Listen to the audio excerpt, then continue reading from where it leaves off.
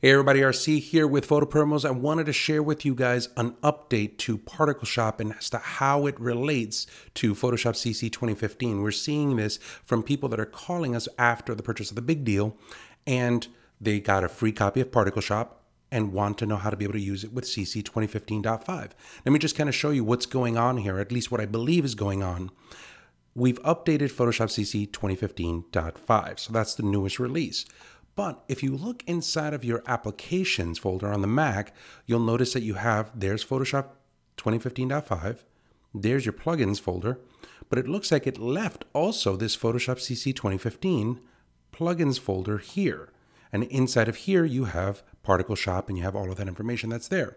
So what I would do is use the same DNG file that you had during the installer, right? So when you download this, right? So if you download this off the Corel website or you purchase this or you get this off of the big deal, take that DNG file, that DMG, and then just double click on it. It's going to open this up and you're going to double click on the ParticleShop package. It's going to do the install. And inside of here, just going to click on continue. I'm going to agree.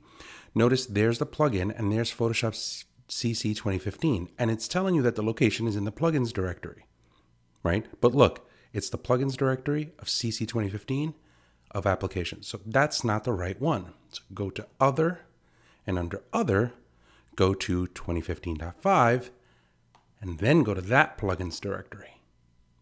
Once you've done that, click on continue, install. That looks like it was successful. Let's go ahead now and close this out. We'll start Photoshop, and I'm just opening up a sample file of mine that I have here. Now that I have that set, I'm going to go to Filter. You'll notice there's Painter and there's ParticleShop. So now it looks like everything is working without a problem. Now, just to remind you, the easiest thing for you to do is just go through that install, go to the package. Inside of here, when it brings you to this one section, make sure that you go under this section here, go to Other, and select the plugins folder that is inside of the 2015.5. Make sure you select that one, go to 2015.5, go to the plugins directory. That's where you want to put it. So this should clear up any problems that you may have with this installation.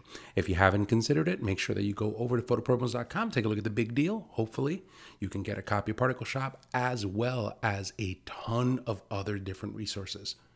Talk to you guys soon.